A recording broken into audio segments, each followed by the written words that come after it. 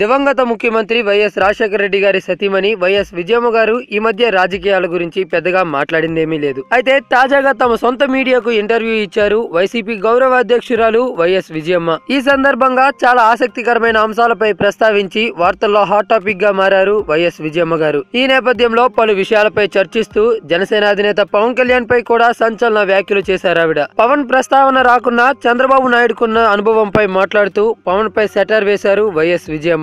నాయకుడికి అనుభవం కొంతమేర ఉపయోగపడొచ్చేమో గాని కేవలం అనుభవంతోనే పాలన సాధ్యపడదన్నారు. అంతేకాకుండా నాయకుడు కావాలనే వ్యక్తికి మనస్తత్వం చాలా ముఖ్యమని, అలా ఉన్నప్పుడే ఏమైనా చేయగలుగుతారని చెప్పుకొచ్చారు ఆవిడ. అనుభవం అంటున్నారు. తన పాలనలో సీఎం చంద్రబాబు దేనిలో చూపించారు అతని అనుభవం అని ప్రశ్నిస్తూ హైకోర్టు కట్టించారా, అసెంబ్లీ కట్టారా అంటూ సూటిగా ప్రశ్నాస్త్రాలని సంధించారు. పవన్ కళ్యాణ్ నోటి వెంట అనుభవం అనే మాట అదే పనిగా వస్తుంటుంది. అనుభవం ఒక్కటే అధికారాన్ని చేపట్టడానికి అర్హత కాకూడదు. పాలకుడి మానవత్వం కూడా చాలా ముఖ్యమని, అది లేని పాలకుడికి ఎంత అనుభవం ఉంటే మాత్రం ఏం లాభం, దేనికి పనికిరాదంటూ పవన్ కళ్యాణ్ ని ఎద్దేవా చేశారు ఆవిడ. అది మాత్రమే కాకుండా ఓ విషయంలో వైఎస్ విజయమ్మ గారు సీఎం చంద్రబాబు తీరుపై తీవ్ర స్థాయిలో మండిపడ్డారు. దివంగత నేత వైఎస్ రాజశేఖర రెడ్డి గారు బ్రతుకున్న సమయంలో అసెంబ్లీలో సీఎం చంద్రబాబు వైఎస్ఆర్ ని ఉద్దేశించి మీ అబ్బాయిని చూడు, మా అబ్బాయిని చూడు, ఎలా పెంచాను అంటూ వైఎస్ఆర్ ని చేసిన విమర్శపై స్పందిస్తూ విజయమ్మ గారు, నా కొడుక్కి ఎటువంటి దురలవాట్లు లేవు, అందరినీ సంతోషంగా ఉంచితే